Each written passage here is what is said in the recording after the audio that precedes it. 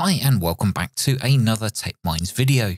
Now in this video we'll take a look at a fairly new release, the Quansheng UV-K5, a handheld transceiver that covers from 50 MHz up to 600 MHz on receive. You may have also come across the same radio labelled as another manufacturer. Write down in the comments below what models you've seen this as. Now this includes AM reception on the aviation band as well, but how good does that work? We'll find out later. The specifications show that transmitting is supported between 136 to 176 MHz and then 400 to 469 MHz. However, there is a procedure you can do which will enable transmit on the 1.25 meter band. More on how to do this later and if it's actually worth doing. Pre-programmed memories for the American NOAA weather forecast channels are also included, so you don't need to program yourself if you live in the US. The usual accessories are supplied in the box, apart from a much needed programming cable, so if you want to program the memories, then don't forget to order yourself a programming cable if required. In fact, I just used the Retrovis programming cable that I had already here in the shack, so if you've got one, just try using that. The included manual is pretty well written in fully understandable English and does appear to explain most of the features quite well. Even I was able to read it and understand it. However, there is one particular feature that is mentioned in the specification that doesn't work as you would think, and that's the crossband communication. Now, as most of us know, when talking about crossband, we would normally assume the radio would automatically receive on one frequency and then transmit the received audio on another band. Well, that's just not the case with this, just so you know. The included antenna supports between 136 to 174 MHz and then 400 to 480 MHz, according to the imprint on the bottom of the antenna. For use outside these frequencies, I would recommend using another antenna that's specifically tuned for those frequencies you want to receive. The included battery is rated at 1600 mAh at a voltage of 7.2 volts. Now this can be charged using the supplied desktop mains charger, or you can use the USB-C socket which is in the side of the radio to charge the battery. Now my box didn't include a USB-C cable, but they're fairly easy to come by from the likes of Amazon or eBay. Now, the radio itself does have a solid feel, although it is fairly light, which doesn't give that top tier feel. However, the buttons do feel quite nice and they're very responsive.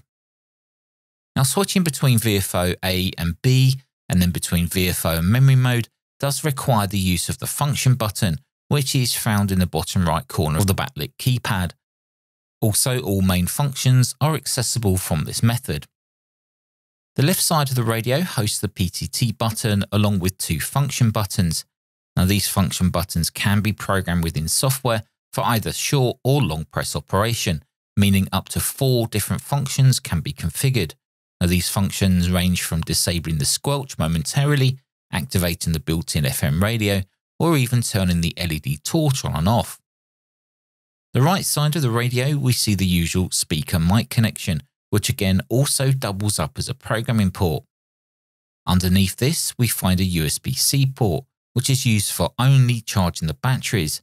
Now I long for the day where the USB port can also be used for charging and programming to save having separate cables for both. Place your bets now on the first manufacturer to do this. The top of the radio hosts a status LED, also another white LED which acts as a kind of torch, and a large bright orange rotary control for powering off and on and controlling the volume. Now once powered on, you'll be presented with the nice clear display, which is backlit for a maximum of 5 seconds. Now I couldn't find anywhere to have the backlight permanently turned on, but it does activate when receiving or if you touch a control on the radio.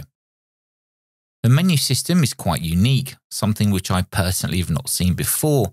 The main menu items are listed on the left side, controllable with the up and down arrow buttons, and the changeable value is on the right. Now most features and functions can be accessed by the radio's menu system if you do not want to use a computer. Now the UV-K5 offers a unique cloning method, which if you have 2 radios, you can send a radio's memories to the other via RF. Now unfortunately I don't have 2 of them, so I can't show you this working, but it is detailed in the manual. Now, if you want to be able to transmit on the 1.25 meter band, then you will need to unlock this. To do this, just power up the radio while holding the top function button along with the PTT. You'll now be presented with a menu which you can turn on or off certain bands for transmit. Unfortunately though, it doesn't unlock transmit for the 6 or 4 meter handband, but it does receive there as standard. Bit of a shame that. A receiving airband is also possible, and the radio does switch to AM for the aviation band. Even though radio has scanning capabilities, it's not really that great for airband as it's quite slow. It would however be useful for those that just want to monitor a single airband frequency though.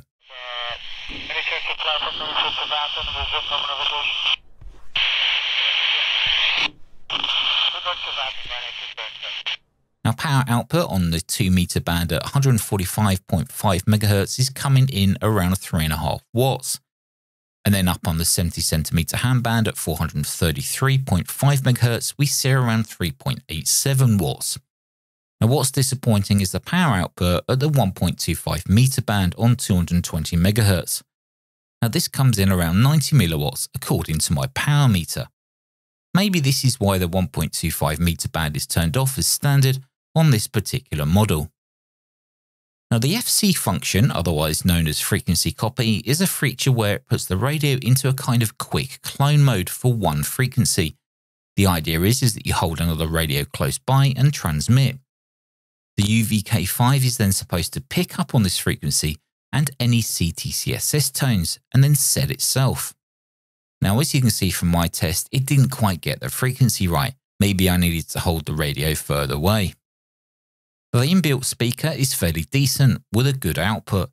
Should be okay for busy areas or for those that need the volume loud. Yeah, Mike 3, Lima Uniform Sugar,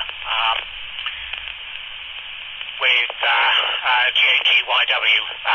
Radio there, Mike, and then pass it on to M3 LUS. GAGYW, G4DL.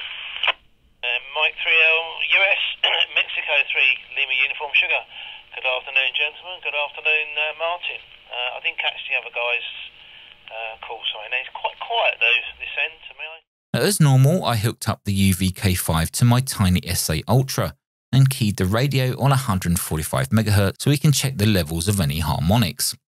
Now, the fundamental showing here is 17.3 dBm, and the first harmonic is minus 27.9 dBm.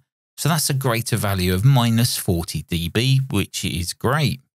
Now, I performed the same test on 70 centimeters and the fundamental was at 18 dBm, while the first harmonic was at minus 24.9 dBm. So that's good at more than 40 dB down. Now, I also performed the same test at 220 MHz. Now, this wasn't so good, with the fundamental at 12 dBm and the first harmonic at minus 18 dBm. So it was only down around 30 dB. Maybe this is why it's not opened as standard. Transmitted audio from the UV-K5 actually sounds pretty good. With my SDR Play SDR receiver set up, this is what I sounded like on 2 meters. This is M0DQW, Mike 0 Delta Quebec Whiskey, testing audio on a mic level setting 4. This is mic level setting 4. M0DQW, talking around 2 to 3 inches away from the radio. M0DQW. This is M0DQW, M0DQW, testing the audio on mic level 1. This is mic level 1, testing audio 1, 2, 3, 4, 5. Now, programming software is free and you can download that from the internet. It actually looks like quite a nice application and it doesn't have that kind of generic OEM feel. There's lots of features and functions that you can configure within the software, including all of the memories and the functions and how the radio actually works. Uploading and downloading to the radio is fairly quick, so you don't have to wait ages to program it. You'll probably spend more time entering in the frequencies for each of the memories. Anyway guys, that's the Quansheng UV-K5 handheld radio. Now, even though it's possible to transmit on other bands, I'd probably say this is really only a 2 and 70 dual band handheld. Anyway, until the next video, stay safe, thanks for watching, and I'll see you in the next one.